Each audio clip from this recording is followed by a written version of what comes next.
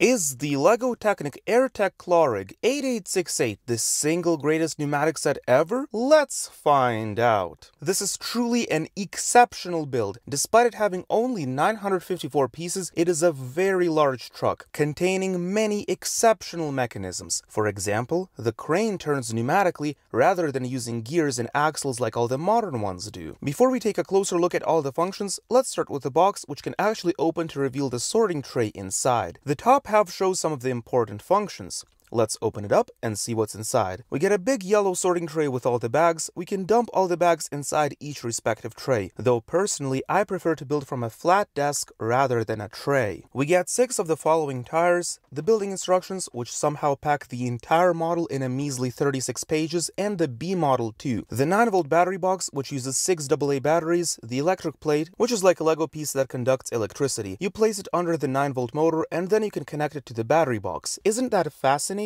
We also get a weighted brick, a brick-based turntable, several Technic seats. I wish they'd bring back these ones. A tiny sticker sheet explaining the pneumatic functions, speaking of which we get some brick-based cylinders and even brick-based pneumatic switches which can all connect to each other, as well as 2 massive pneumatic hoses, a clear one and a black one, which you unfortunately have to cut manually unlike the modern sets. The building process begins with a bunch of studded bricks connected together. Next, put some flat skinny plates below them. Then, build the 2 following differential modules, which are 28 to the base. Slide them onto the Technic bricks and then secure them with some more Technic bricks. We have just made the foundation of the chassis. Connect the 2 differentials together with some bevel gears and expand it even more. This makes the drivetrain. Next, you'll want to add some steering modules. Complete the steering mechanism by adding some gears on top of the rack. Look at just how fascinating it is. The next step is to add 6 pneumatic tubes into the center. This thing looks kind of like the fuel distribution unit in a fuel-injected engine. Put it onto the chassis. Next, connect several clear pneumatic tubes like this. Simply insert it into the chassis. Take 4 of these switches and insert the tubes into their respective switches. Add a circle with a gear on the front. Next, secure long Technic bricks onto the center of the chassis on both sides. You see these 2 gear racks along with an axle with a gear? The gear racks attach to the 2 pneumatic cylinders, and together they rotate the central axle, which will turn the entire crane. Isn't that absolutely fascinating? Naturally, the next section you build is the turntable module, which attaches on top. Add a few gears onto the front of the chassis and connect some white cylinders onto the sides. Next, build the following yellow square with a pneumatic cylinder. Just attach it onto the turntable. Put a plate with a gear on the center. This will be responsible for the steering. Add a 9-volt wire here, a seat on the crane, a black crane arm attached to the cylinder, and now here comes the most fun part, adding the motor. Connect it to a big disc using a rubber band. Add a tiny cylinder here. This forms the pneumatic compressor. Next, continue expanding the crane arm. Insert the V6 engine into the front. See those 2 yellow things? They will make up the claw of the arm. Add the black battery box, the 6 wheels, and look at the Clorig. It is absolutely gorgeous. Before we take a look at all the functions, make sure to subscribe and turn on notifications for more classic Technic sets with full detailed building process, racing brick style. No pressure though.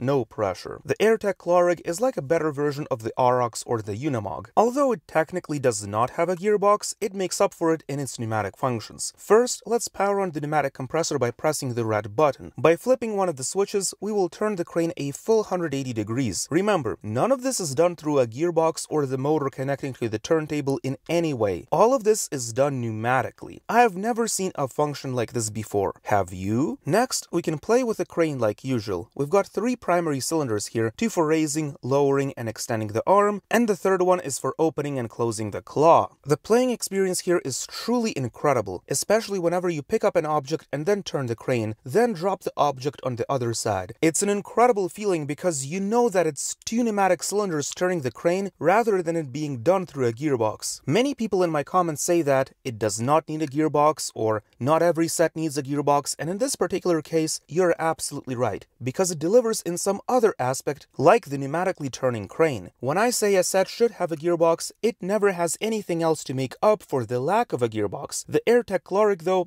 absolutely does. The crane base itself is pretty unique. At the rear here, we see that it uses a weighted brick to act as the counterweight. Weighted bricks are a far more efficient solution than using the Liebherr crane style counterweights, which aren't even heavy at all, resulting in you having to use an insane amount of them. The front uses a red Technic seat I was talking about. You could probably add a Technic figure here, and I personally wish this piece would come back. It was such a cool aspect of old Technic. Next, let's look at the drivetrain, which consists of two rear wheels connected to differentials. These are the two classic differentials, each one with 28 teeth. They're connected to the V6 engine. Ultimately, the engine is connected to the drivetrain through a rubber band, which is pretty cool. There's also a fan here, but most importantly, these cylinders are not yellow. Rather, they are gray. I personally wish gray cylinders would come back. The cabin itself is rather boring, but the top does have a hand of God knob, and using that, you can steer the front wheels. Note, there is no suspension in this vehicle, so maybe it's not exactly the best for off-roading. At the top near the hand of God knob, we see the black battery box. Keep in mind that this battery box is massive, and you can especially see that if we take off the battery box. However, because the battery box is black, it blends perfectly with the rest of the model. This is unlike modern sets, where if the battery box is not hidden away somewhere, it stands out like a sore thumb. Colored battery boxes absolutely must come back, so that another crawler crane situation can be easily avoided. The model itself looks perfect from all sides. You might say that it's studded and ugly, but in my opinion, that's exactly what makes it so special and so beautiful. I do not like when modern Technic sets are overly paneled up, and in my opinion, that loses what makes Technic so special. With the open studded look, you can truly enjoy Technic for how it was meant to be enjoyed. Anytime there is an exposed gear or some sort of exposed mechanism, I do not think of it as ugly. I think of it as the beauty that makes the model come to life. Truly, the AirTech Clawrig was an absolutely fascinating build. I greatly enjoyed it, and it was mega extremely difficult for me. Where modern Technic flows naturally and you know exactly where everything will be attached, classic Technic flips your expectations upside down. If you're as much a fan of Technic as I am, you absolutely must give a large classic Technic set a try. The experience is so vastly different compared to modern Technic. This set is truly perfect. The only minor flaw with it is the lack of suspension, but that makes sense for that particular time period of Technic. Perhaps a fun mod would be to add suspension to the AirTech Clawrig. Are you hungry for more classic Technic? Click the video on the left for my space shuttle review of 1996. And will you be buying the AirTech Clawrig? Let me know in the comments below. This is your Unbrick Me here, and I'll see you in the next one.